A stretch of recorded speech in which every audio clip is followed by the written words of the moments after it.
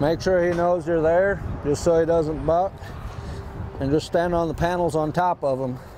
Or you can, it makes it easier if you're standing on the panels on the back side, on the side of your tail. That way you can,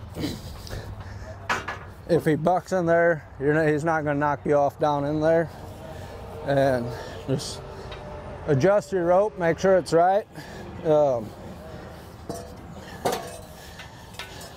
Obviously, bigger bull, body needs to be smaller. And I always just put the tail in my mouth. I mean, it ain't gonna kill you. Might get something in your mouth you don't like, but put it in your mouth and just slide that down, pull that out. And I mean, I don't know that it really matters. Everybody always says, oh, well, I gotta have my bell in the front or I gotta have my bell in the back. Not really that much difference, as long as it stays under the bull and not on his side. You never want your bell to come up on the side. It's a spot where you can get your spur caught in and get your spur caught in your bell loop. It's never a good thing.